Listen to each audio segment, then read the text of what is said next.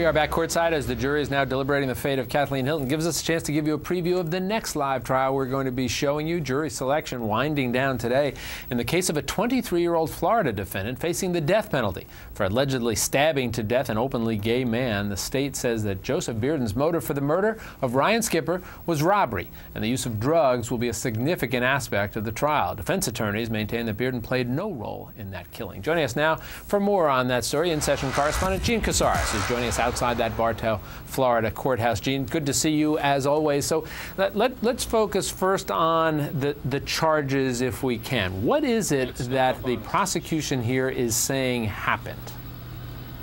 Well, this is a death penalty case. First of all, 2 charges: first-degree murder, robbery with a deadly weapon. And what the prosecution is saying happened is that Joseph Bearden, the defendant in this case, along with a co-defendant, William Brown, that is not being prosecuted in this case, that they wanted to rob somebody. They wanted money. They wanted money for their drugs. And so they found someone. Ryan Skipper is his name. That's the victim in this case. And they are saying that the defendant actually found him. The motive was to rob him, but in the process, he was stabbed to death. He was stabbed up to 20 times. His body was left along the side of the road. But once again, the motive, prosecutors are saying, they wanted the car of the victim. It was a brand new 2007 Chevrolet, and throughout the night, that night in 2007, they tried to sell that car. They tried to sell that $15,000, $20,000 car for $1,800. They wanted anything they could get from it. Prosecutors are saying that was the motive in this case, and the defendant in this case should be sentenced to death. Gene, you're talking about the motive in the case, and I just want to play for a quick moment here a comment that was made earlier by Sheriff Grady Judd, talking about what they say is the suspect, in this case the defendant in this case, bragging about this killing that took place. Let's watch and listen to this for a moment. We'll just kill this guy and take his car and his computer. A witness came in and talked about how William was bragging to him and to others about, I killed this guy because he was homosexual, and I took his car. So, Gene, mentioning there the other defendant, as you said, William Brown, who's not being tried in this case. His case is still pending. But there was at least a flurry of activity early on that suggested that the motive for this killing may well have been a hate crime because of the fact that the victim was indeed homosexual. Has that played out? Is that now something that will be argued in this trial, or apparently not? I think in the minds of many, in the family of the victim of this case, Ryan Skipper, and many others in this community, they do believe that this was a hate crime, that Ryan Skipper was killed because of his sexual orientation.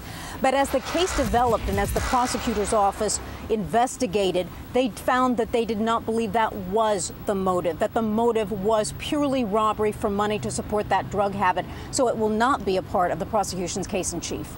And Gene, again, going back to the other defendant, William Brown, what is the status of his case right now? Well, he also is facing the death penalty. His case will be later on this year. This is the defendant that is going to be tried first in this courtroom, Joseph Bearden. Now, I do have to ask you, because we saw a shot before of the 2 defendants, William Brown, who we're just seeing now, and Joseph Bearden on the left here.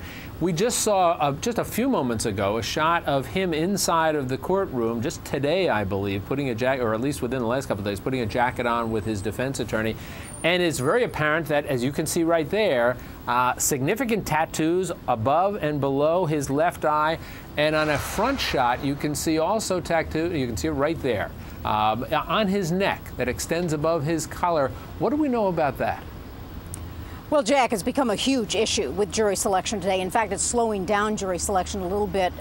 Yesterday, one of the prospective jurors, and General Vordaer, was a gentleman that has just finished the police academy. He wants to become a police officer, and he was being questioned, and he started saying that they had learned about tattoos in the police academy, and they had learned what they meant. Well, the judge stopped him right then and there, but another juror prospectively told others that a lot of talk was going on about the tattoos and what they meant. So they are individually questioning jurors right now as to whether those tattoos have a significance or not. And what was said in open court outside of the presence of the jury is that specifically, and I didn't know this, specifically not equated with this defendant, but in general, when you have teardrop tattoos on your face, that can signify that you have actually killed people. And it's sort of a mark of distinction that you get that tattoo in the formation of a type of teardrop on your face if you have ultimately done that task of killing someone before in your life. Gene, I don't know what those tattoos mean, but I can tell you I defended a lot of murder cases, and if I had a client who, in between the murder charge, the murder event, and trial came in tattooed, you know what, I'm not so sure I wouldn't be saying I'm out of this case, because clearly it can't possibly help him no matter what those tattoos mean. There is also, and this is an interesting trial for a lot of reasons here. Let me just step back for a second. We know what the prosecution says with regard to Joseph Bearden. What does he say about his involvement, if any, in the death of Ryan Skipper? This is going to be a fascinating part of this case because, first of all, the prosecutors filed a separate information with 3 charges on it: accessory after the fact, stolen goods, receiving stolen property, and tampering with evidence. Well, the defense asked for those 3 charges to be brought into this case, so the information and the indictment were merged. The defense is going to admit that the defendant in this case, yes, that he was involved with after the fact, doing things, of helping to clean the car, helping to dispose of the car. They're going to admit receiving stolen property. They're going to admit tampering with evidence. But what they're going to say is that he in no way committed the killing or the robbery of Ryan Skipper.